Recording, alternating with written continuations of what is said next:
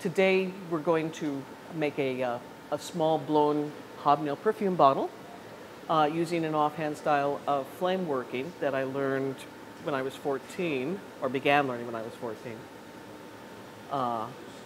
from a gentleman named John Burton and his student Maggie Yude. And I'm working today over a oxygen propane torch. This is a Champion from Bethlehem. And why I always call this an offhand style of flame working is because unlike scientific working, I'm actually using a glass blowpipe and working on the end of it, so it's like a miniaturized form of certain offhand techniques. Just clean off the end a little bit here. And I'm going to be using my dark blue-green and my coral red formulas to do my color for this piece. I mixed up a piece beforehand. And this is a combination. This is from a formula I developed of germanium, cobalt, and silver. And it'll give me that dark brown, dark green sort of shifting background with blues and things in it. And then it'll make a nice, the transparent hobnails over it will make a nice contrast between the two. I'm going to start by putting a little bit of extra glass on to get a little bit of a gather, a little bit of a bubble. Actually, I don't think I need that much more. Do that.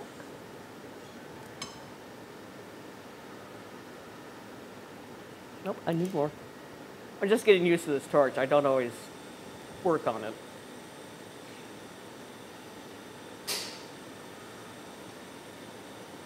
So I'm going to just do a continuous coil. It's not touching, wrapping about 1.5 inches here. And I'm working on a 12 millimeter heavy wall diameter blowpipe.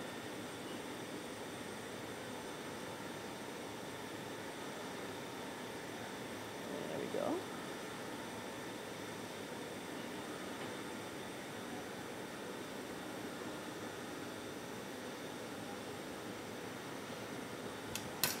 Down.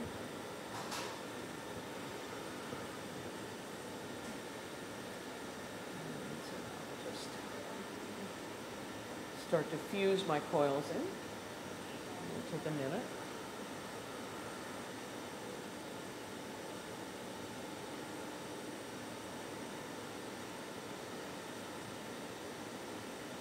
Just let heat and rotation and gravity melt and consolidate the glass here.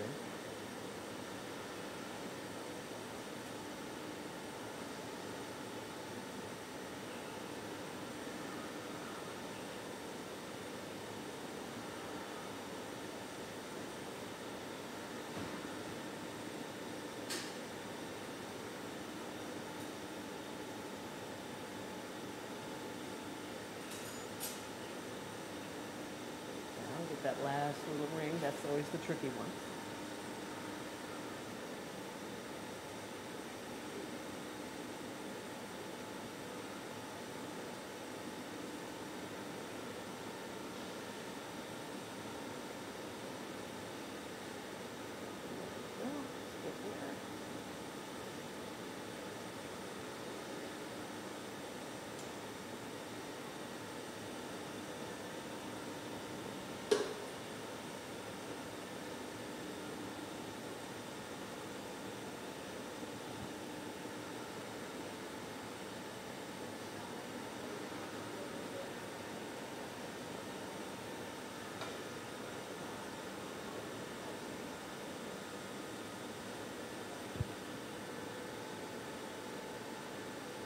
I'm just taking my time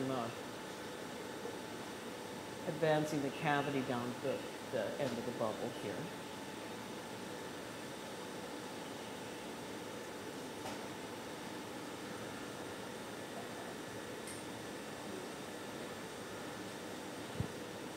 I'm doing that because I don't want to thin out the bubble's connection to the blowpipe very much. One of the characteristics of borosilicate is that it has a kind of a shape memory it develops when it has been superheated. When it's been the most heated the last time, whatever shape it then cools in, it remembers. And so if you blow out your bubble very thin at the top, every time you go to expand it again, it's going to want to blow out more where it is very thin. It'll just say, oh, that's where I'm supposed to be here. That's also where all the heat is really accessible to the glass, so it can move.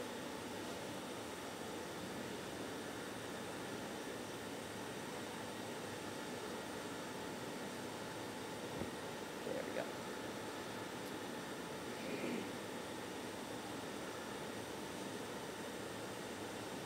Okay, there we are. So now we have a nice little bubble. It's not going to be a very big piece because I want to try to complete the whole thing.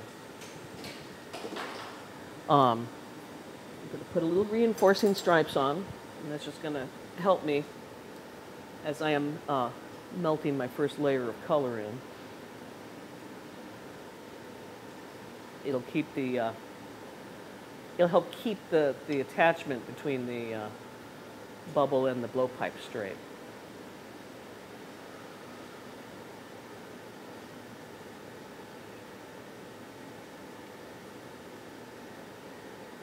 There we go.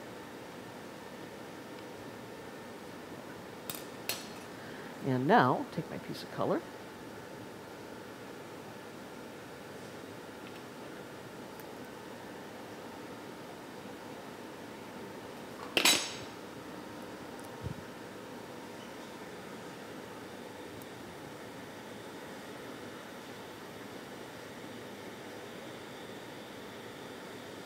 And this time the rings will be touching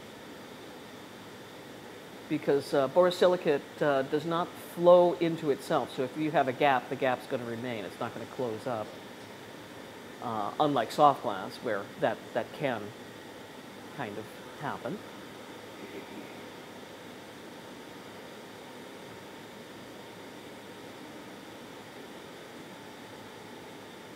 There we go. One of the issues people have who work with a lot of intense color, especially a heat reactive color, is burning off a haze, burning off like a gray or a muddy looking haze. And I'm not certain exactly what that fume is, but it is something that happens when you, maybe a chemical reaction or something like that. I'm not a chemist, so I don't know. And if you do not burn that initial haze off as you are incorporating the glass, as you are melting the glass, it'll cause the coating to kind of bind, and it becomes very hard to remove it. You can burn it off, but it becomes very difficult. So this is kind of one of those moments there where people who say, oh, I don't know if borosilicate has any good color, but you know, that's part of the reason.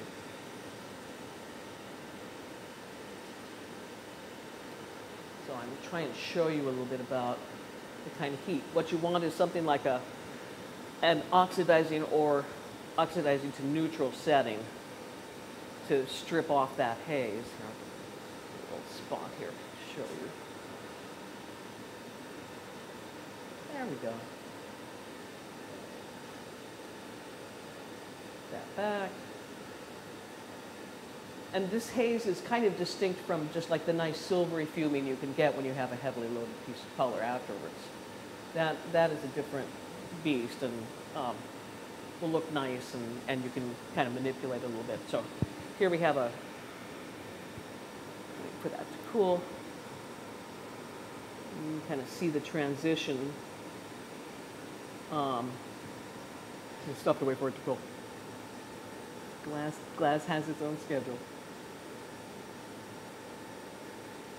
It's turning dark here, so you can see that's the stripped down true color underneath, to my mind, true color.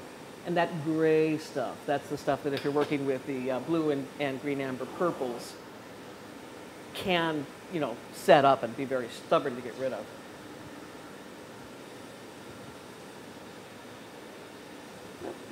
wrong setting.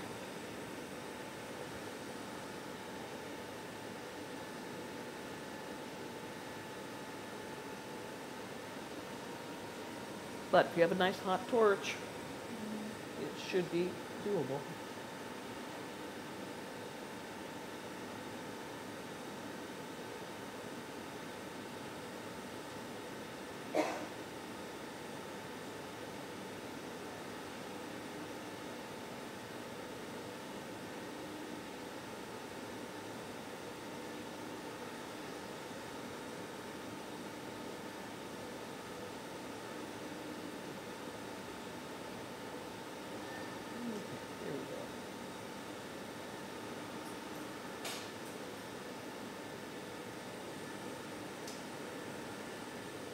A little more punch in my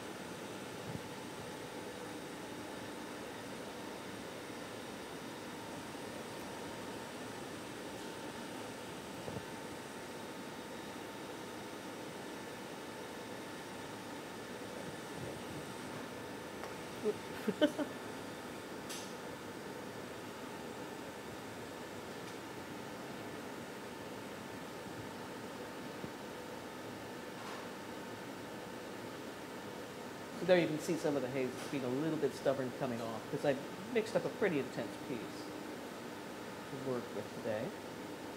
And always when I stop to demonstrate this to students, that's when it gets hard to get rid of that haze in the end. So we'll just get it beaten back a little more.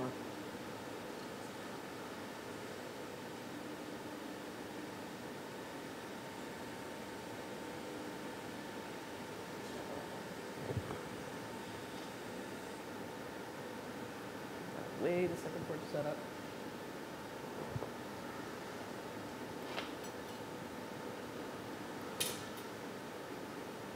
And because the reinforcing stripes now have fused in to some degree, they're not going to give me the kind of stiffening I want, so I'm going to go back over them once. And then I'm going to just use a finer flame to try and eliminate a bit more of that haze. And this is more of an issue with an intense color I make than some commercial colors, because a lot of the commercial colors don't have quite the high concentration that hand mixing will give you. Come on, you. There we go.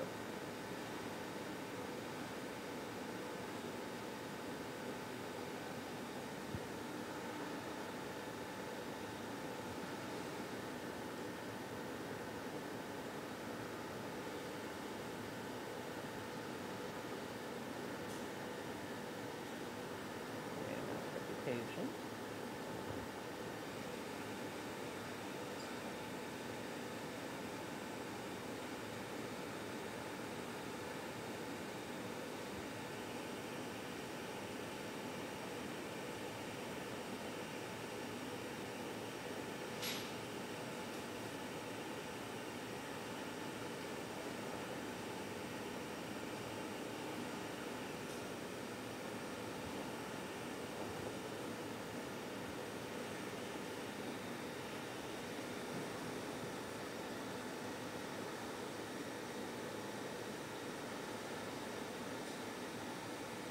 There we go. Okay.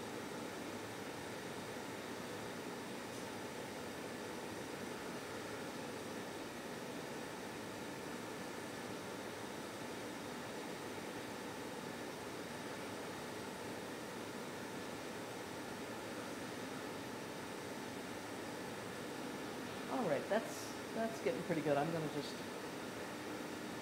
to some degree, ignore that little extra haze that's still hanging out at the very top. We're just going to go on because we want to see how the hobnails are done.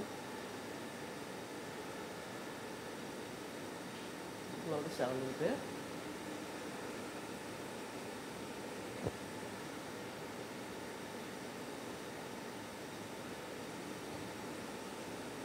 Oops, I blew it out too hard. There we go.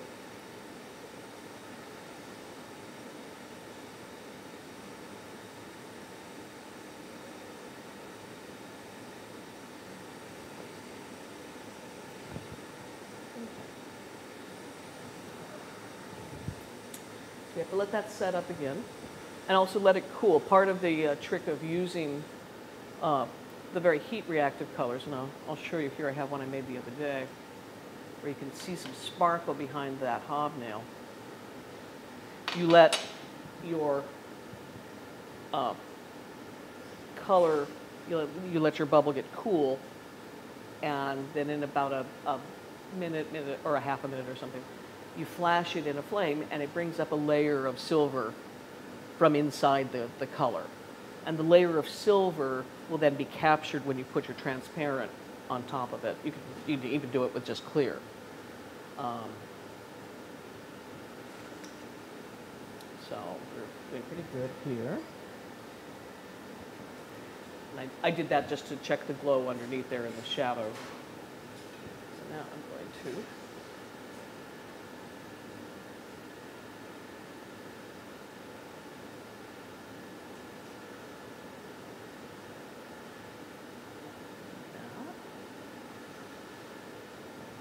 so there you can see now, I've got a lot of, more of a opaline blue or something on the surface now, and that's the silver over the dark blue background.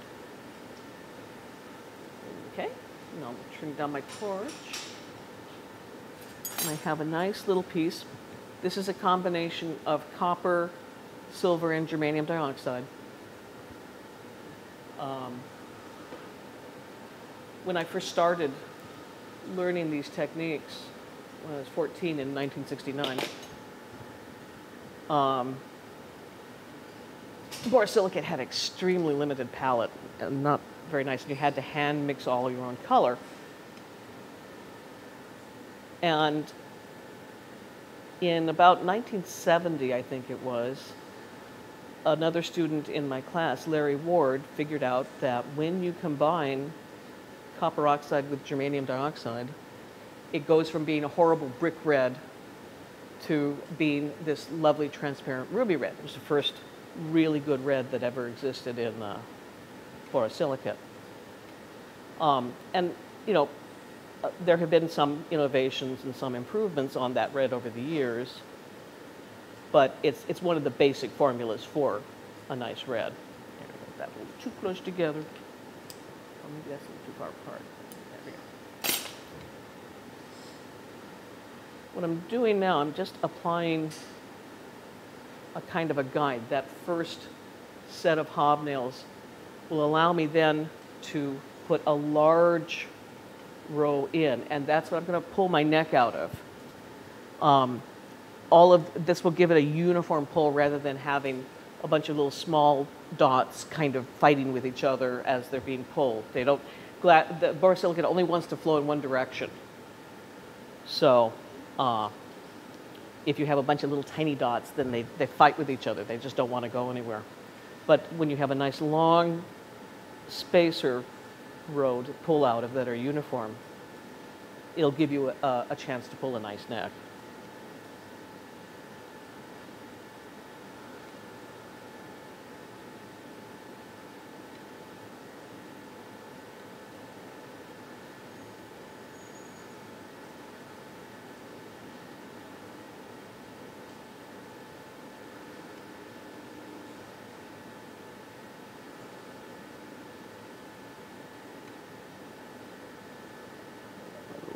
There, then I'll fuse that in. So I just build up my pattern as I'm going. Very often they're pretty similar patterns, but just each piece has its own appearance. The colors will be different each time, or how it kind of flows, its shape affects it. So I'm just gonna seat these now, and then go on with the next band.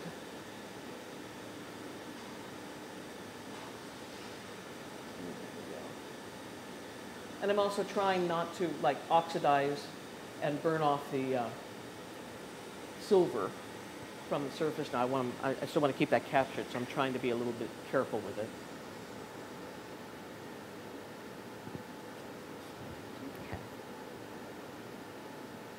Okay. I normally work on a PM2D. I work on a water-cooled PM2D at home, and I can put my arm on the, I can press my wrist actually against the barrel because it's cool.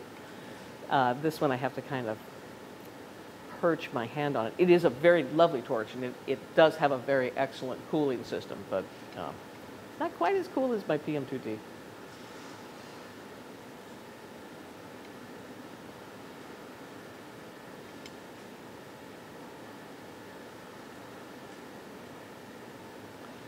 And to get these little tiny dots that I'm doing here, my little tiny ones, you can see that I am just slightly heating the face of the bubble. The bubble's pretty thick, so it's not going to distort.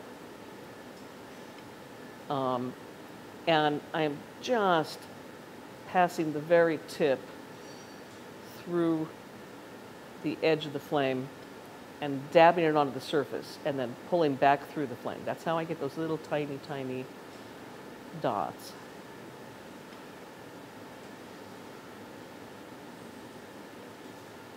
Just build that up.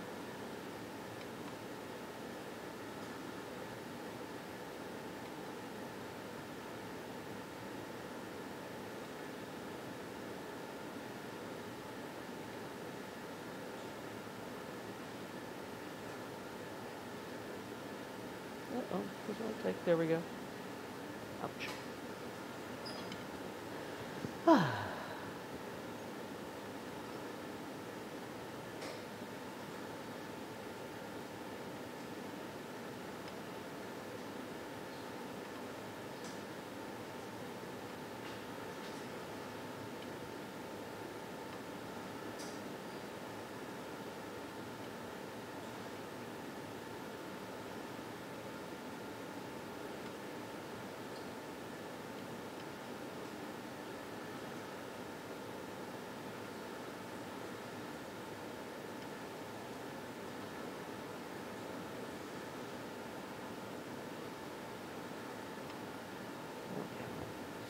That for a minute.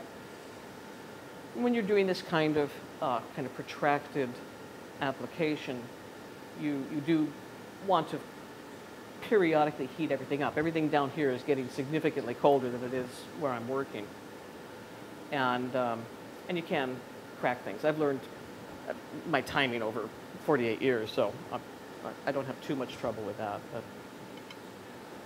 just a reminder.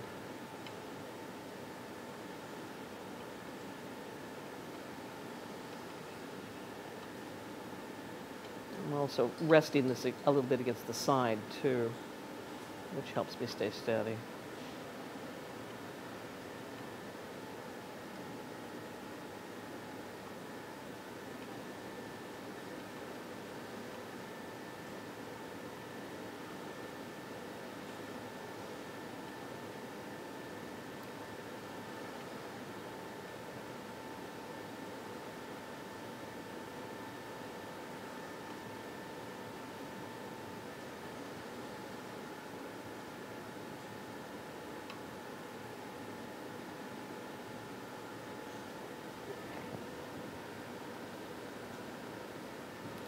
All right. I'll finish this little bit of powder here.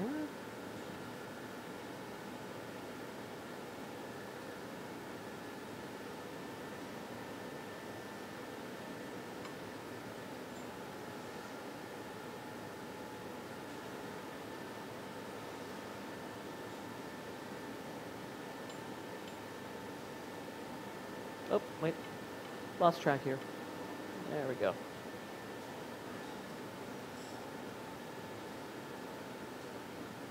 A little ahead of myself. There we are.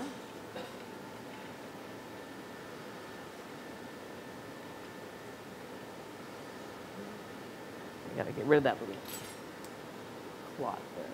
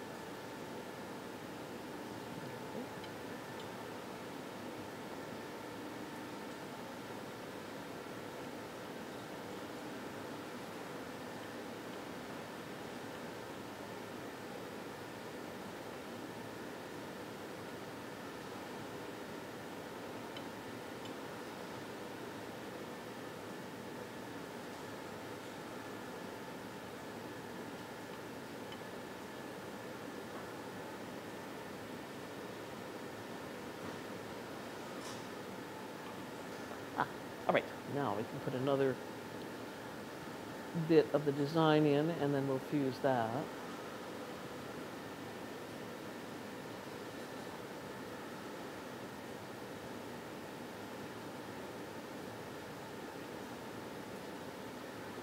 And my color rod's getting shorter and shorter.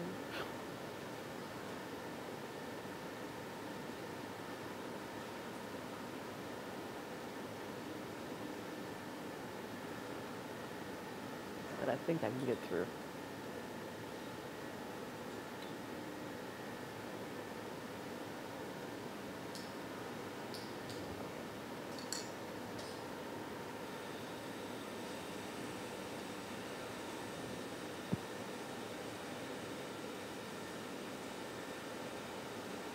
So I definitely want to fuse in all those little teeny tiny guys because they're just very lightly tacked on. And so if I were to knock it against the side of the torch or something, it could well dislodge some of the powder. There we go. That's good. And although borosilicate has very little viscosity and it sets up rapidly, when it is that glowing, it will still distort if you aren't rotating it or holding it in line with gravity. So I'm just waiting to let it set up. It's pretty set up now, but you've got to see the glow go out of it before you start moving it around again. Okay. No, a little bit less.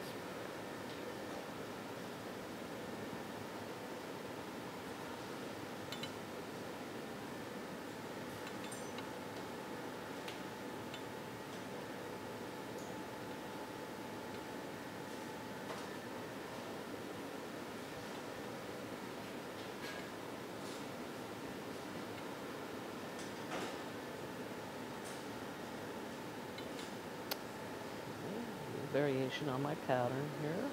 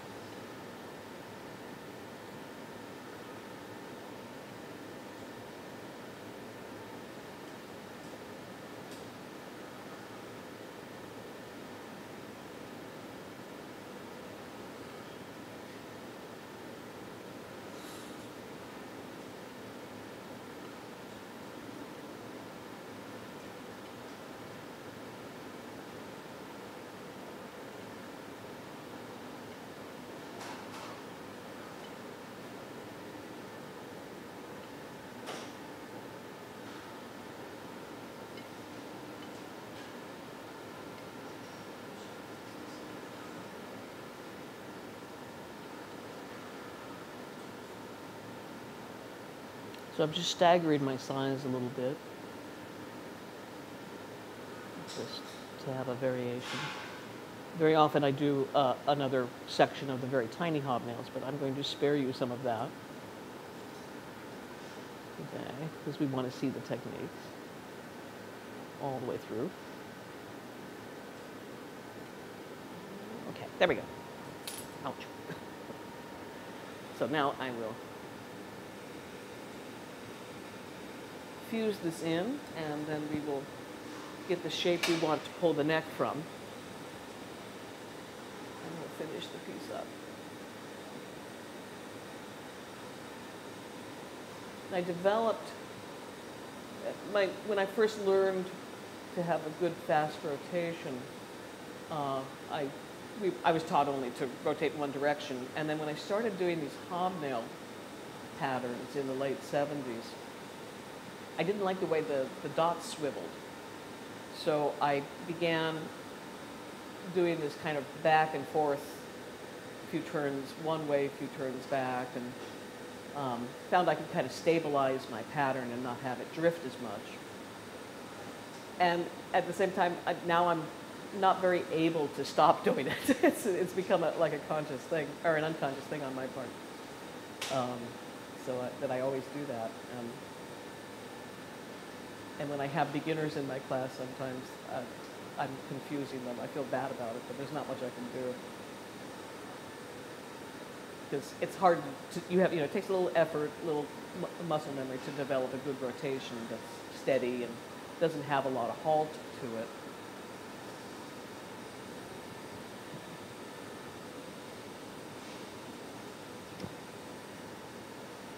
And it's easier if you just go ahead and just go in one direction initially.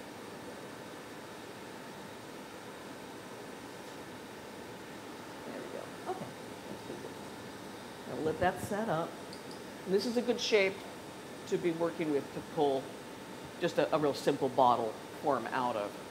You want some thickness. You want it elongated. If you start out with a very round bubble, you're going to pull like a short, thin neck, and it'll be more like a jar. I've had, students having that problem. But if you have a pretty thick cavity inside, and I can kind of feel by the heft that I've got a pretty good wall thickness, then when you go to heat and pull the neck, you have a lot of material to extend your neck with. It won't be too thin, and it'll be easier to control. So I'm going to punty onto the bottom. In the original set of techniques John Burton taught us, most of the time you did not use a punty to pull. You just used gravity. You just heated it and drooped it as you were rotating it.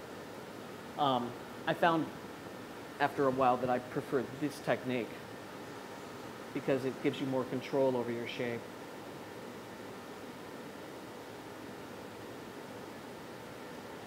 And I wish I could give you guys some wonderful trick for putting your punty on straight, but I don't have one. You just do it. You just practice and you just do it. And if it isn't straight, then you redo it. And I have my days when I'm redoing them. Down to the vertical here. Just let it hang.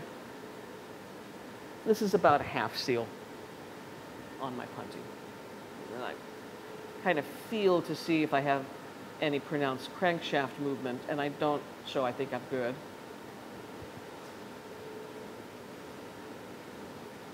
And let's see if I can get my flame adjusted here. So I'm going to just aim for that row of large hobnails.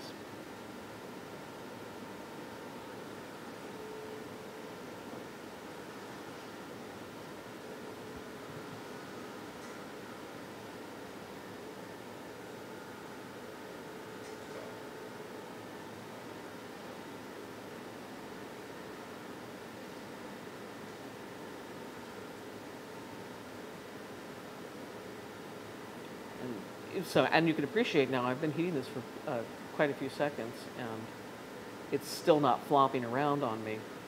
So this is a relatively thick wall.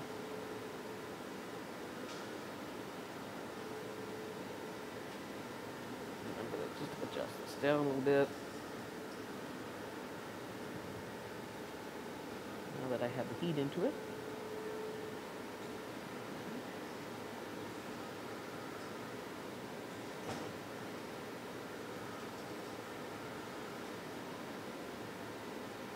And I don't mind if the pattern on the neck drifts a little bit. That's fine. I think that little swirl adds some interest to it.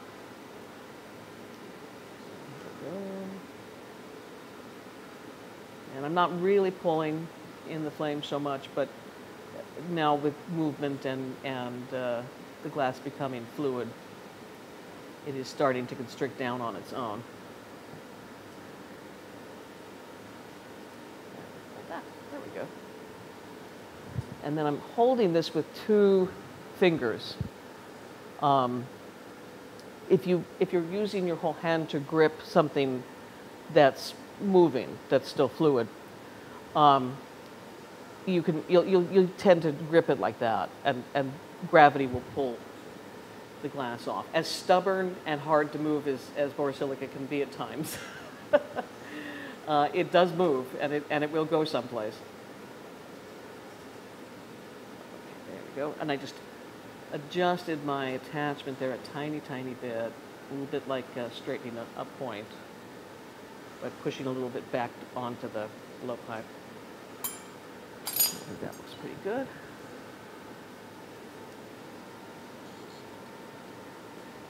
Clean off my end here.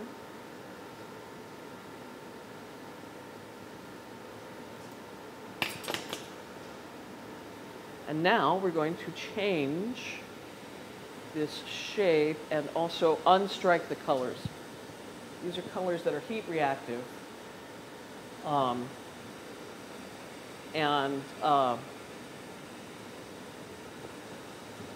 silver and germanium in particular are what cause the shift in colors. Although, well, also with the copper hotness, that also is part of the process too. Cobalt by itself is not reactive with germanium, but silver and germanium are just a very natural pair in terms of color effect. So in unstriking it, I'm taking a lot of the color down to its most transparent state, or if we were just working with a transparent color, trying to get it back to looking like it's almost clear, the way, you know, like a nice piece made with Elvis or something will look. Elvis is a commercial ruby red.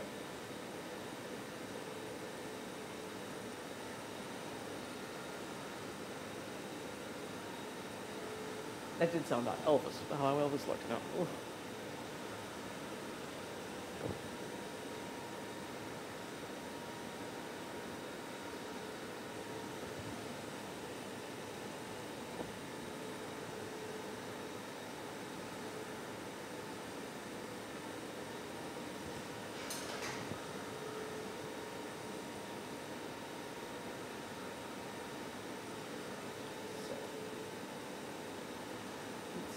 Look here. What our colors doing. And then we're going to do a little flame strike on this. And for pieces like this, I do not anneal them in a kiln. I will coat this with carbon, mainly because the coiled foot is only a half seal. And so there's a little bit of strain in that. I coat it with carbon to kind of ease the temperature transition, and I'll just put it into a bucket of vermiculite. So here you can see now, we've gone from that very blue, kind of slightly light blue background to again, more of that dark green. And then you can see all of the red has gone out of those hobnails. So that's a completely unstruck piece of color.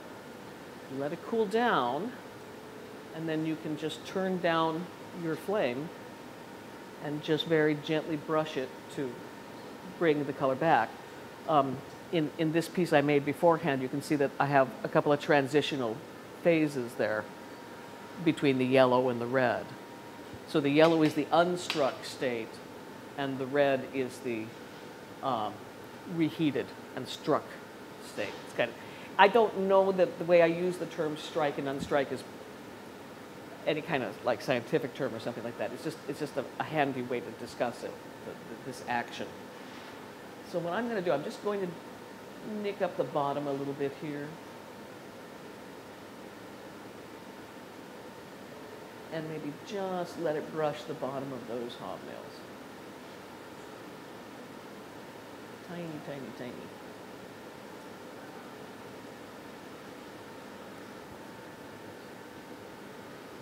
So now we've got a little, yeah, there we go. Just a tiny, tiny, tiny bit more on that.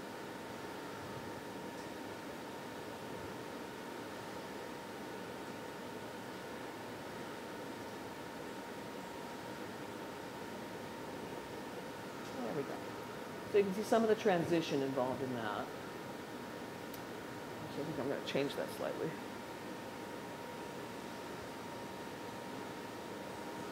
Out.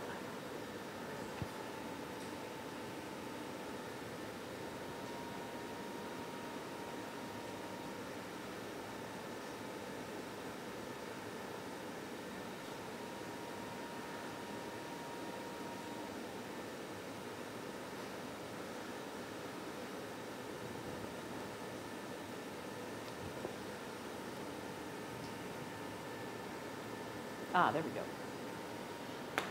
And it's hard for me to see in this light, the exact color. Yeah, so now I've got another little streak of the blue. I'm going to put a little knob on the bottom here to give me something to attach my trail to. And I'm going to wind a nice base. I hope. If there's things that I redo frequently, and I thought I had everything, but I actually don't have what I want here.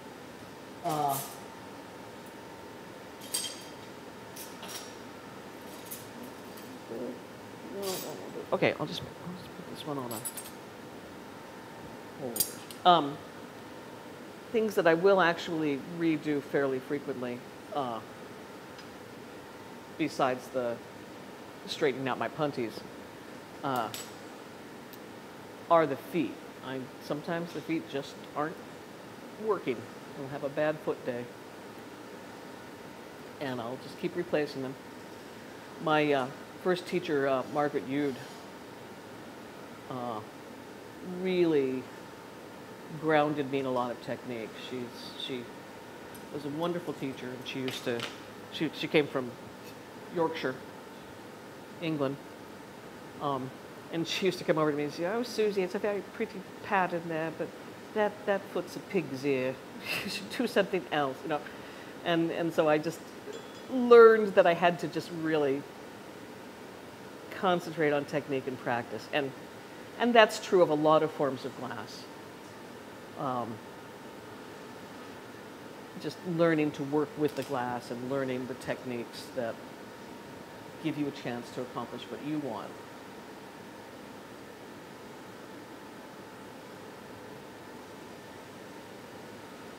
And you want to get your knob really well seated. Here, you don't want any seams or undercut. A really good attachment.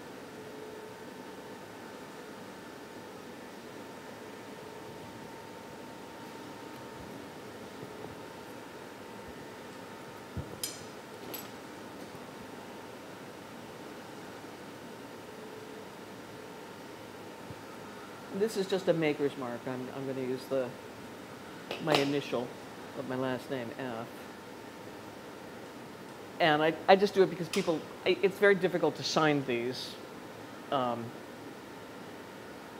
with any kind of little, pen or anything. So I'm just putting a little indication on here. And then I always wrap around it so you can hardly see it. But it enables me to tell customers, yes, it is signed.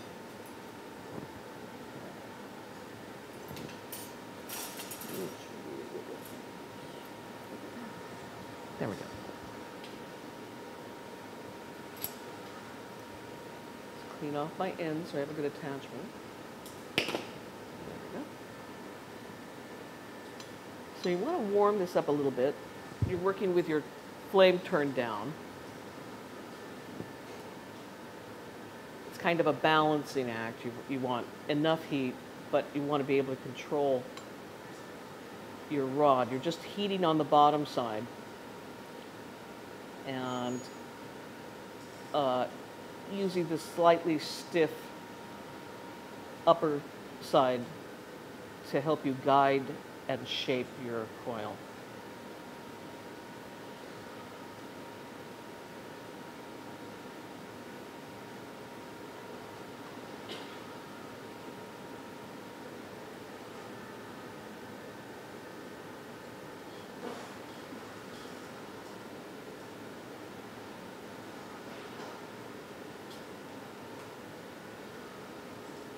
And then you just wipe off.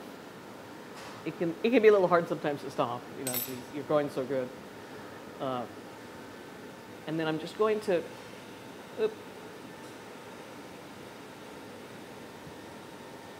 lightly heat around the perimeter.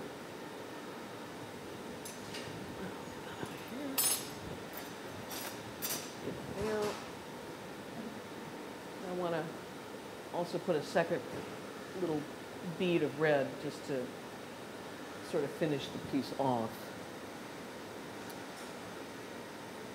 And in order to true up my foot, I am just coming down, excuse me, with one hand, very lightly, not pressing hard.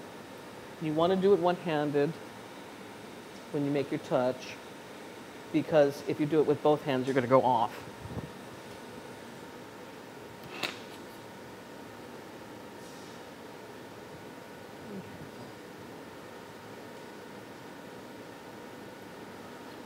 Up a little bit.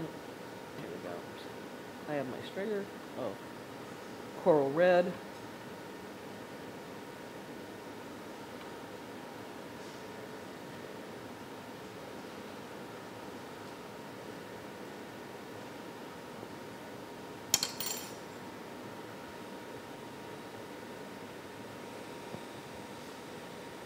Use that in.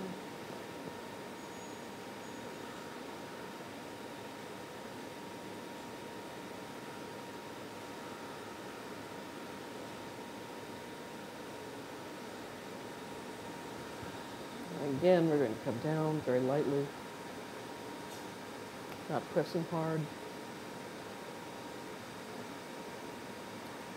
Looks pretty straight. So now, what I'm going to do, I'm going to turn off my oxygen. I'm just coating this with carbon. And then I'm going to do something that's very naughty on these torches. I'm going to turn off my center fire, which you should never, ever do. And because it's just not good for them. That's part of their cooling system to have their center fire going. But I'm going to turn it off just for a second, so I just have that bushy outer flame. It will sort of behave like a flame on a miner or something like that. And that will just enable me to strike back that rim, because I have that red head unstruck and was transparent, and now we'll go back. And it's just, it seems to be harder to do it if you have the whole flame on. So I found this is a successful way to do it. Let's see, turn that off, and then turn this on. Hopefully nobody from Bethlehem is watching me. There we go. So just doing that little touch-up gave you my red back.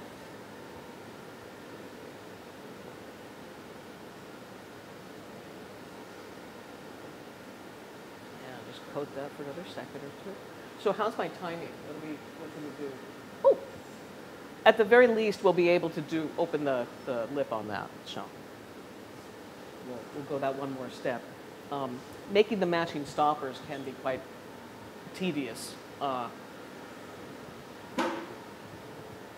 to do, so I don't know if we quite have time for that. We'll see. So now it's going into the vermiculite.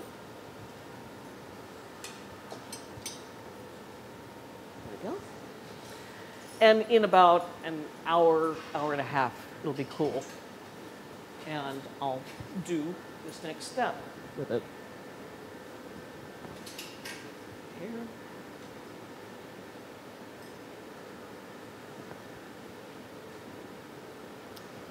So I have this piece I made yesterday. And what I'm going to do is I'm going to just heat a little bit in the carbon flame just above my reinforcing stripes. And that's just to ensure that if there's any strain set up in there, it doesn't just check and kind of pop off part of my neck. So I'm just easing a little heat into it. And you don't have to do that for very long.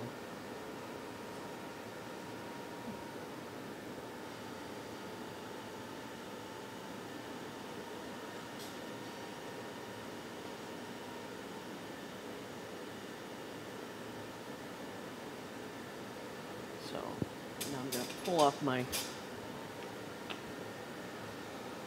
extra here.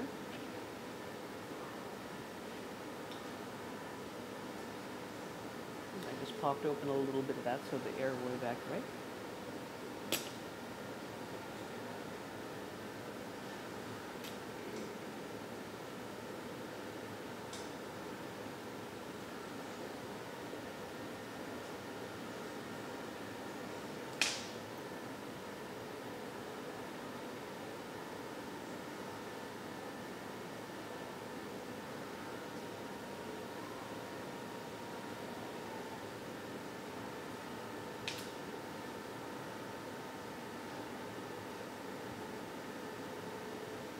And you can do this when it's cold. If you're finishing off a piece that's hot, which I only do when it doesn't have a trailed foot on it, you are running the risk of having the hot glass in the top just suck in. It's just a sort of a physical fact of life, and people have trouble with that at times. So if you can hold a piece in a holder or in your hand or something like that, it's an easy way to do it. Now I'm going to flare this out and then trim it.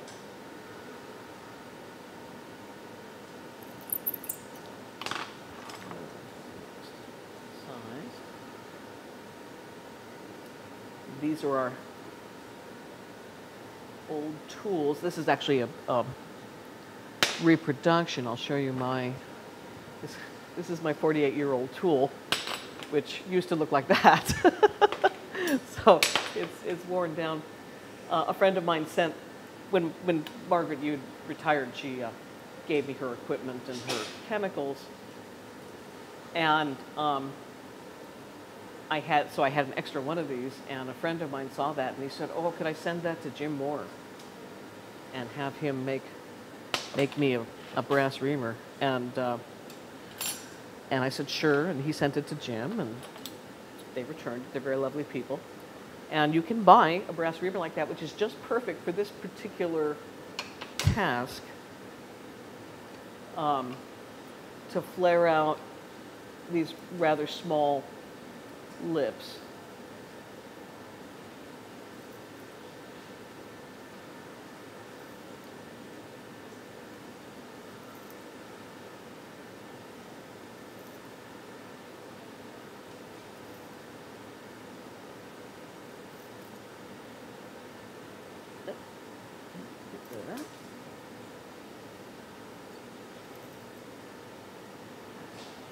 You need for something that's relatively thick, the way I work the glass, you need a pretty good sized pair of shears. The little Japanese scissors are a little bit too light for what I'm doing.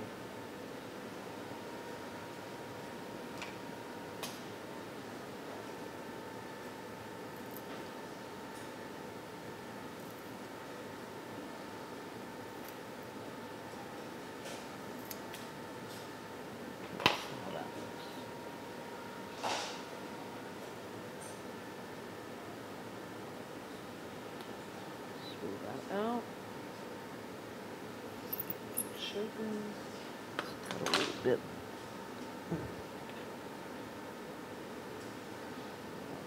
Trim it down just a tiny bit more.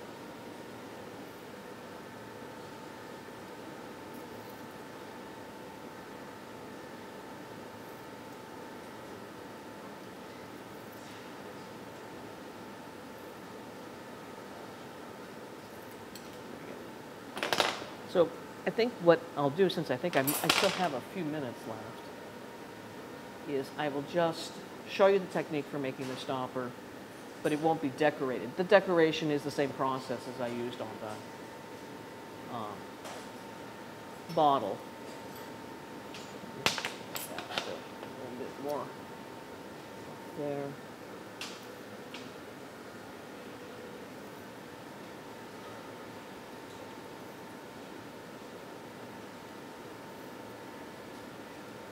And so I'll show you how to do the stem real quick, just on one that's a single color.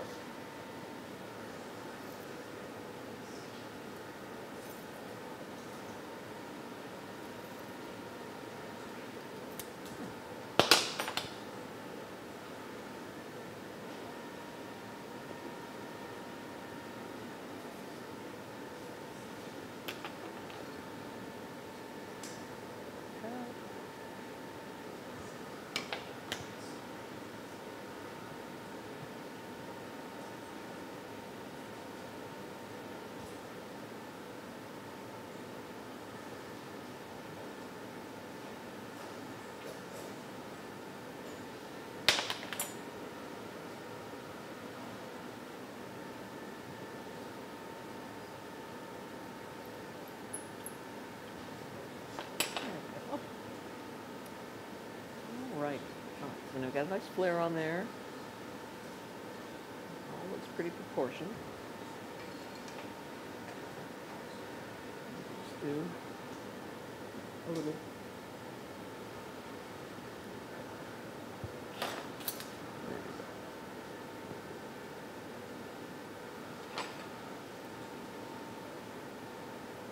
I actually have to take this off real quick. I have to wrap my arm because I'm fair, and over the years I've become kind of heat reactive with the warmth coming off of the flame while I'm blowing bubbles. There we go. So I have these. There we go. So this is a piece of 8mm. You can use a 1/2 inch. I think this is probably a better diameter for that particular size neck. And at home I have lots of mismatched stoppers that I keep so that I can sort of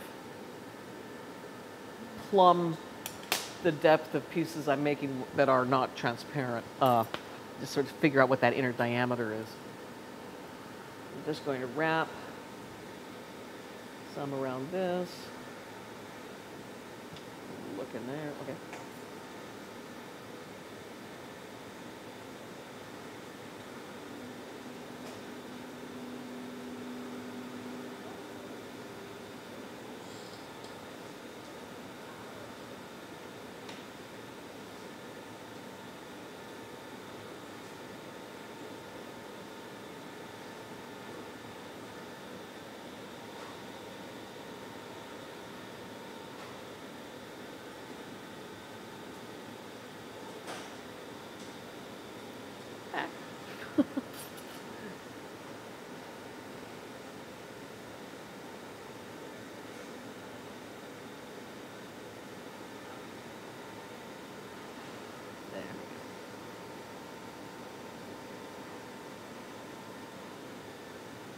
see approximately. Okay.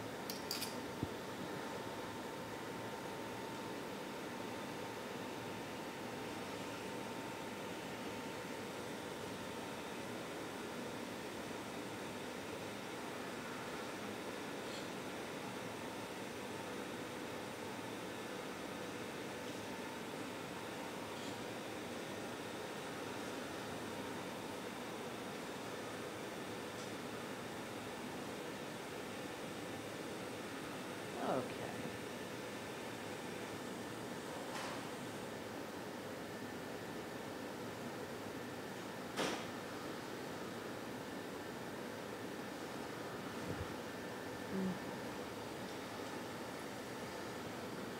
Oh, that's definitely going to fit, yeah.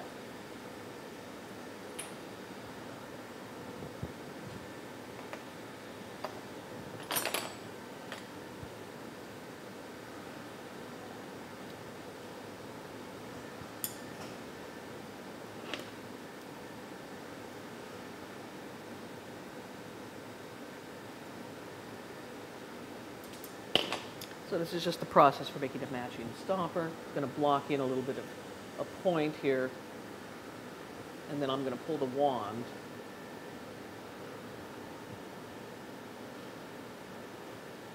And then we'll see if it fits.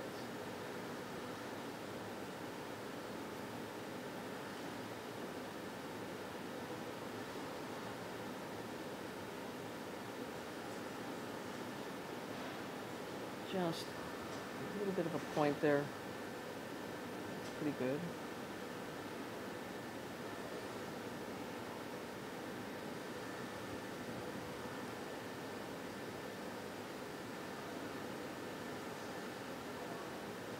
And it's important to have your puntion pretty straight in particular, or you're going to have a crooked stopper. And sometimes the simplest of the stoppers are the worst to get straight. Let's see how this looks.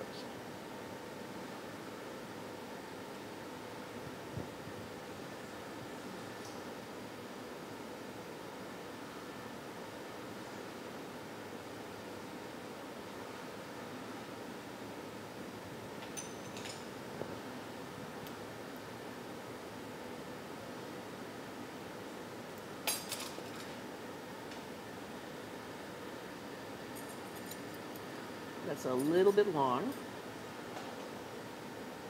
so I'm going to attach a clear wand to it. Sometimes it's nice when you can have color all the way down, but I want to do this quick.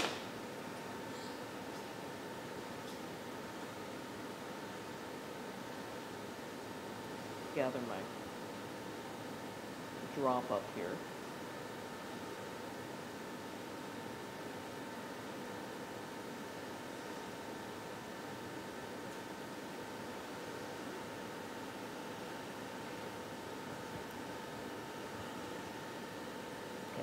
Good match. Oh, you know, I do have some stuff left here. Yeah.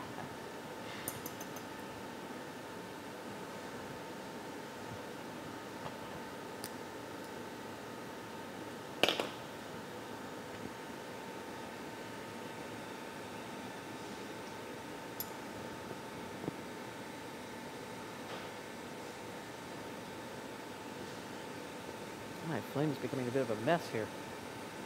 There we go.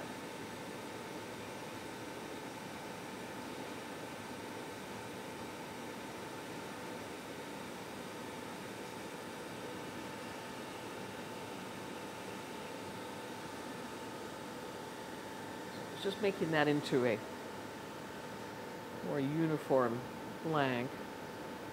Now I'm going to fuse these two ends together here.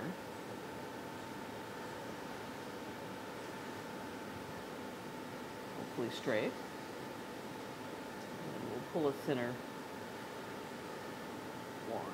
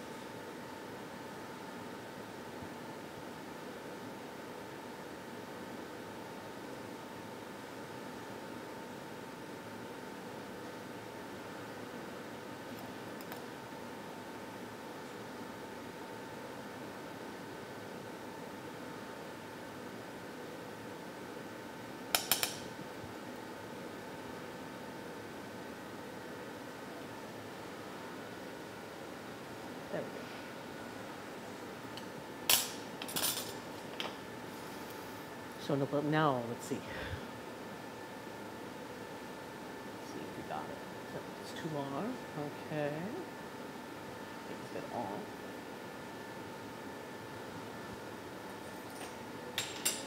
Still too long. Oh, I'm sorry. Well, that's what happens when you don't get your base on properly. Anyway, this, now I'm quite embarrassed, but that's good. This definitely can be repaired, that's true.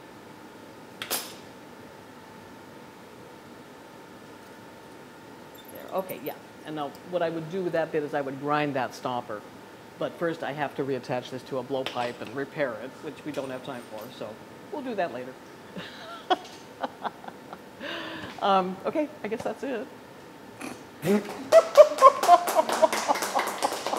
Oh, God.